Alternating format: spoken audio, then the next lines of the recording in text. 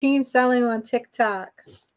Life is about numbers, and I'm in between classes trying to make magic from my calculator. How many days to backdate it for the math teacher to believe it? I submitted my assignment at the 58th minute. Take back the hour. I'm a Y2K 2005 baby. Just trying to pay up my GPA on my lunch break. Hit my link. I affiliate on TikTok every afternoon at 2 o'clock before the bell rings.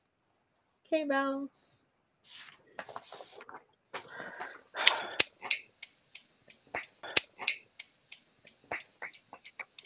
That was kind of like a rap, but I've been rewatching Issa Rae's Insecure, and if you've seen the show, you know her thing as an awkward black girl is to stand in the mirror rapping to herself with all of her intrusive thoughts just rhyming out. So that's the vibe on that one. I mean, that kind of went hard. Go ahead, Tay. It went hard. Actually went kind of hard. You know. Went kind of hard, right? That just popped out of me. I mean, I was kind of surprised. Like, you know how I do it? The last few minutes before the show, like, a line popped into my head. I was like, oh, snap. Let me just... I'm glad you guys liked it. Thank you. Oh, I'm glad Tay liked it. Thank you.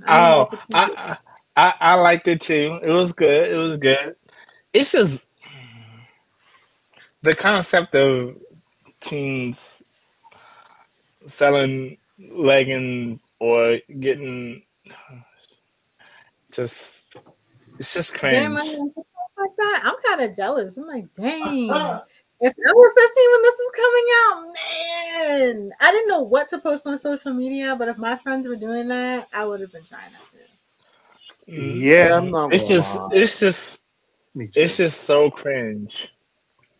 the idea of teens selling or teens putting ads on TikTok saying these leggings might get you pregnant. That idea is just so cringe. I just can't.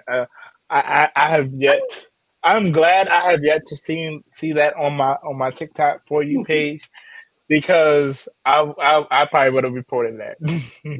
The idea of being going on some like 16-year-old's like page where she's selling like, you know. No. And